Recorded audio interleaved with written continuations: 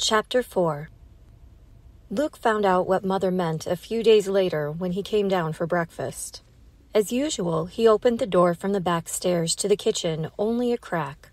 He could remember barely a handful of times in his entire life when someone had dropped by before breakfast, and each time Mother had managed to send Matthew or Mark up to warn Luke to stay out of sight. But he always checked. Today he could see Dad and Matthew and Mark at the table and knew from the sound of frying bacon that Mother must be at the stove. "Are the shades closed?" he called softly. Mother opened the door to the stairs. Luke started to step into the kitchen, but she put out her arm to keep him back.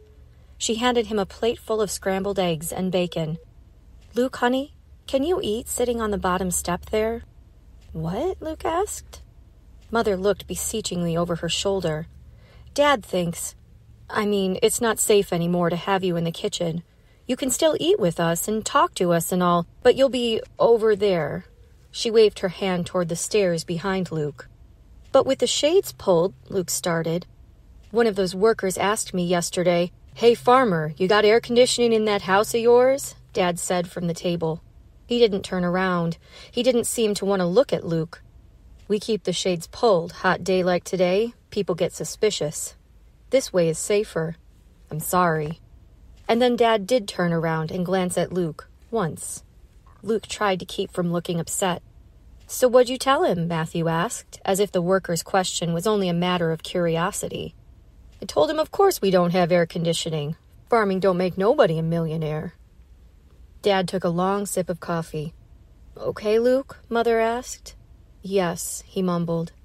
He took the plate of eggs and bacon, but it didn't look good to him now. He knew every bite he ate would stick in his throat. He sat down on the step, out of sight of both kitchen windows. "We'll leave the door open," Mother said. She hovered over him as if unwilling to return to the stove. "This isn't too much different, is it?" "Mother," Dad said warningly. Through the open windows, Luke could hear the rumble of several trucks and cars. The workers had arrived for the day.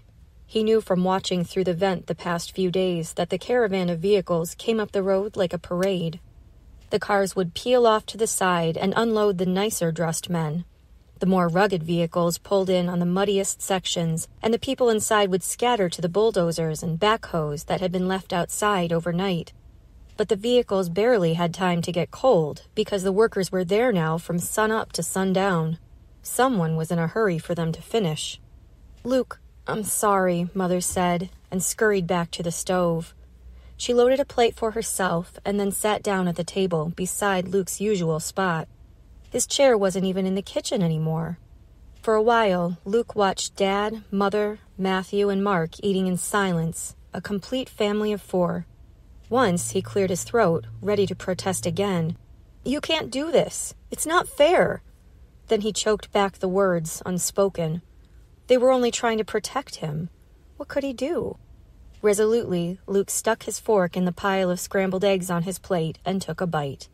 He ate the whole plate full of food without tasting any of it.